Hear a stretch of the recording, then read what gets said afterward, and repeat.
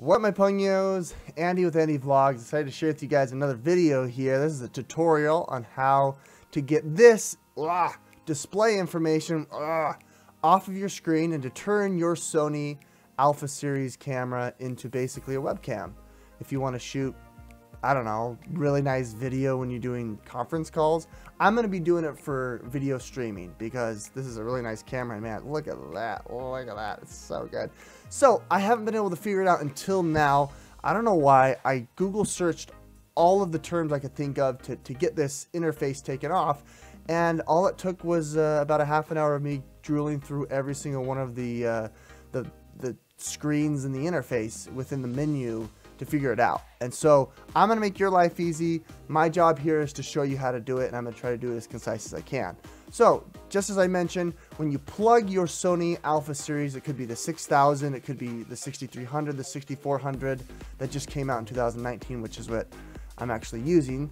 If you want to turn this into a webcam and you want to get rid of all of this junk, you simply have to go into the menu. And so that box is so irritating how it just follows me, and but now I don't have to. Now I can just enjoy the wideness of this beautiful camera. So I'm gonna switch to my gross ugly camera.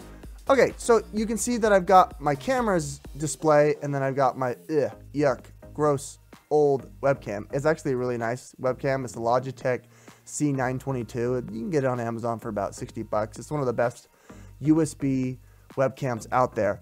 Anyway, the consumer. I don't spend anything for the really high-end stuff. But anyway, I'm trying to turn this camera into a webcam, and this is how you do it. So I'm going to take it off of its tripod, and I'm going to show you how to do it. So here we go. Unmount it. You'll notice that I've got it plugged in. I've got the mini USB and mini HDMI, or micro HDMI and micro USB.